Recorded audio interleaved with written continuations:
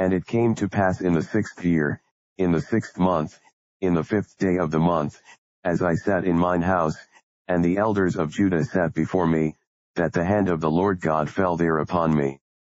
Then I beheld, and lo, a likeness as the appearance of fire, from the appearance of his loins even downward, fire, and from his loins even upward, as the appearance of brightness, as the color of amber. And he put forth the form of an hand, and took me by a lock of mine head, and the Spirit lifted me up between the earth and the heaven, and brought me in the visions of God to Jerusalem, to the door of the inner gate that looked toward the north, where was the seat of the image of jealousy, which provoked to jealousy. And, behold, the glory of the God of Israel was there, according to the vision that I saw in the plain. Then said he unto me, Son of man, lift up thine eyes now the way toward the north. So I lifted up mine eyes the way toward the north, and behold northward at the gate of the altar this image of jealousy in the entry. He said furthermore unto me, Son of man, seest thou what they do? Even the great abominations that the house of Israel committeth here, that I should go far off from my sanctuary? But turn thee yet again, and thou shalt see greater abominations. And he brought me to the door of the court, and when I looked, behold a hole in the wall. Then said he unto me, Son of man, dig now in the wall, and when I had digged in the wall, behold a door. And he said unto me, Go in, and behold the wicked abominations that they do here.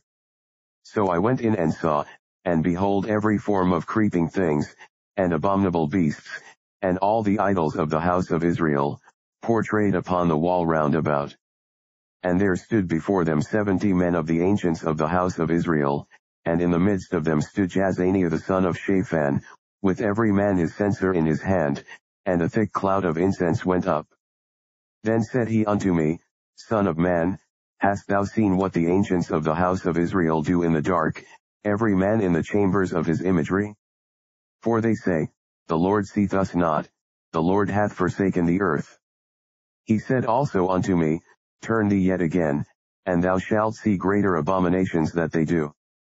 Then he brought me to the door of the gate of the Lord's house which was toward the north, and, behold, there sat women weeping for Tammuz. Then said he unto me, Hast thou seen this, O son of man? Turn thee yet again, and thou shalt see greater abominations than these. And he brought me into the inner court of the Lord's house, and, behold, at the door of the temple of the Lord, between the porch and the altar, were about 25 men, with their backs toward the temple of the Lord, and their faces toward the east, and they worshipped the sun toward the east. Then he said unto me, Hast thou seen this, O son of man? Is it a light thing to the house of Judah that they commit the abominations which they commit here? For they have filled the land with violence, and have returned to provoke me to anger, and, lo, they put the branch to their nose. Therefore will I also deal in fury, mine I shall not spare, neither will I have pity, and though they cry in mine ears with a loud voice, yet will I not hear them.